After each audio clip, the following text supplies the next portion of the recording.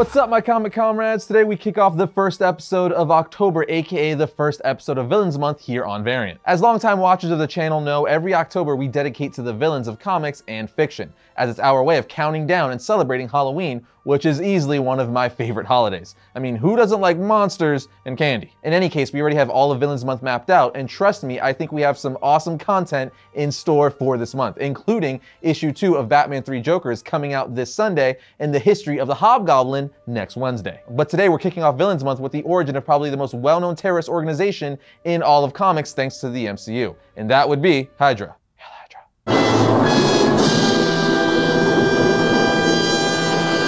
What? It's fine, it's fine. It's nothing. Hydra first appeared in Strange Tales issue 135 in August of 1965, and they were created by comic book legends Stan Lee and Jack Kirby. I've said it before, but it's kind of like, what didn't Stan Lee and Jack Kirby create for Marvel? It would literally be easier to name all the stuff they didn't create for Marvel than the stuff they did create for them. Anyway, like I mentioned a moment ago, Hydra is a terrorist organization appearing within the Marvel Universe. But what a lot of people may not know is that the name Hydra was actually taken from the mythical creature Lernaean Hydra, which is actually a mythical multi-headed serpent or water monster from Roman and Greek mythology. But not only was Hydra named after said serpent, their motto actually refers to the myth of the Hydra. As we've all read in the comics and heard in the movies, their motto goes as follows: if a head is cut off, 2 more shall take its place. Now that's the part that refers to the Hydra, but their full motto goes as follows: Hail Hydra, immortal Hydra, we shall never be destroyed. Cut off a limb, and 2 more shall take its place. We serve none but the master, as the world shall soon serve us. Hail Hydra. That's not cultish or evil at all. Anyway, they took this motto from the serpent to show the organization's resilience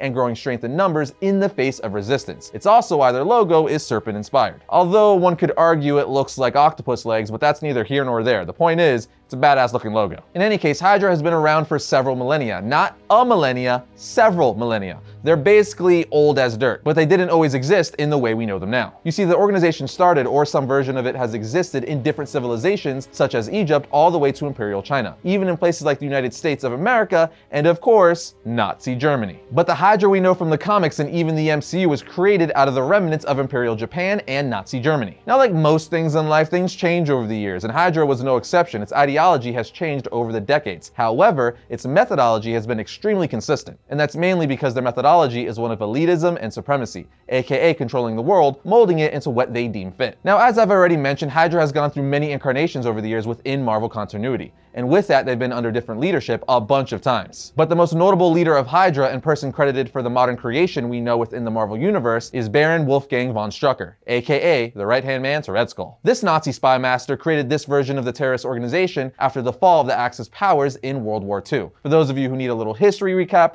the Axis powers would be Japan, Italy, and Germany, while the Allied forces would be America, Britain, the Soviet Union, and France. The more you know. Strucker's Hydra would recruit from the remnants of the Nazi military forces and acquired alien technologies that would advance its resources beyond those that most governments had on Earth. Strucker, being an evil genius and spy master, would then start building Hydra's forces quietly over the next couple of decades. Now, I know what some of you may be thinking at this point. What about the Red Skull? I thought he was closely tied to Hydra. And he is. He's even been the Supreme Hydra, aka their leader. How it basically broke down was you had Hitler, the true boss of them all, then the Red Skull, followed by von Strucker. Essentially, they were the Nazi Trinity if you want to look at it that way. The crazy part is, even though Hitler was true top dog and took great pride in the monster that he created with the Red Skull, Hitler himself was even scared of the Red Skull, as he thought of him as a darker version of himself. Long story short, without getting too confusing and into the weeds, during World War II, Strucker birthed the first modern incarnation of Hydra as his personal paramilitary force, with its very existence kept secret from Hitler. Then around 1943, Hitler ordered the death of Baron von Strucker by the hands of Red Skull because of his repeated failures. But Red Skull did the complete opposite, as he sought opportunity to rebuild another army of his own with the help of Strucker. That being the case, Skull let him live and escape to Germany.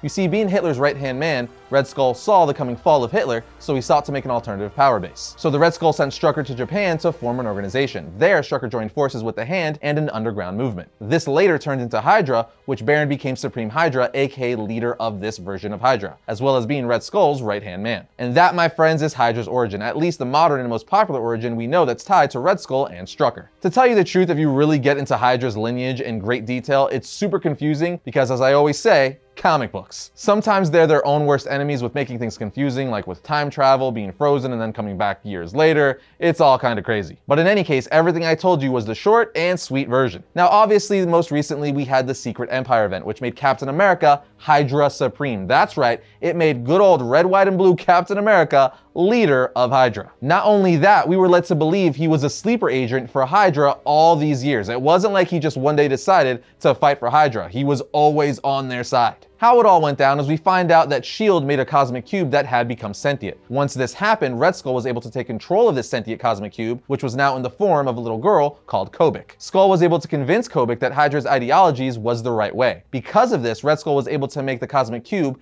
and/or Kobik alter reality, changing Steve Rogers' past, making him be a sleeper agent for Hydra. With reality now rewritten, we see Hydra Steve Rogers plot for him and Hydra to take over the United States and the world and eventually the universe with the cosmic cube. But eventually the sentient cosmic cube became afraid of what the world was like with Hydra ruling it. Because of this, it created something called the vanishing point, which is where the memory of heroes go, such as Captain America before he turned heel. Heel means bad guy, it's a wrestling term, and babyface means good guy, it's a wrestling term as well. But that's neither here nor there, I just like wrestling. Long story short, this memory of the original Captain America was given a physical body at the end of Secret Empire, giving us back our good old Star-Spangled Hero once again. With the classic Captain America back, wielding his shield and Mjolnir, mind you, he would defeat Hydra Supreme Captain America and make everything right in the world once again. We had to at least touch on this event because it made Captain America leader of Hydra, and today's episode is all about Hydra. It's a very polarizing story. We actually never covered the full Secret Empire storyline on the channel, but let us know if you want us to do that in the comment section below. At this point in the episode is where I would talk about powers and abilities, but for Hydra, we're going to focus on their technology. Their technology is extremely advanced, based in part with alien technology discovered by von Strucker in 1944. Because of this, Hydra uses an array of advanced vehicles and devices. This also translates over to their weapons, but they also use conventional vehicles and weapons as well. As for their uniforms, Hydra agents are given cowl jumpsuits, which have had several designs over the years. But their original jumpsuits were yellow and green with an H design. But again, their outfits have changed a bunch of times. Now, if you're looking for some good Hydra reading recommendations, check out S.H.I.E.L.D. by Steranko, the complete collection, Captain America vs. Hydra, and Captain America issues 111 through 113.